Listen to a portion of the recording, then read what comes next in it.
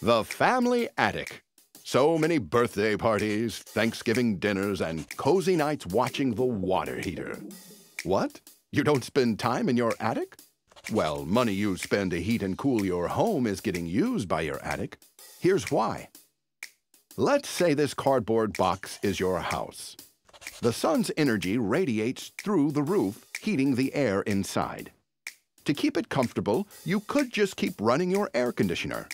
But wouldn't it be better to block the sun before it heats up the attic? That's what we do. We coat the underside of your roof with a radiant barrier, so less heat gets in, sort of like sunscreen for your house. It's not rocket science. Well, actually it is.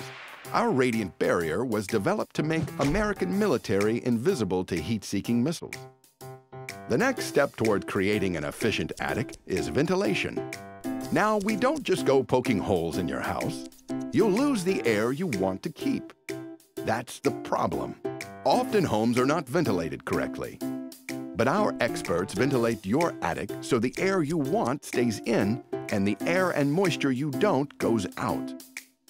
There's one more step: insulation. You probably already have it, but was it done right? Warm air naturally flows toward cold air. So in summer, insulation should keep the warmer air in your attic from flowing to the cooler air of your house. And the reverse should happen in winter.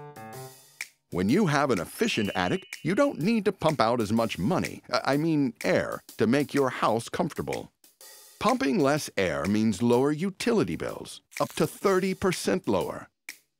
Call today for a free estimate and let us help you keep your attic from being the most expensive room in the house.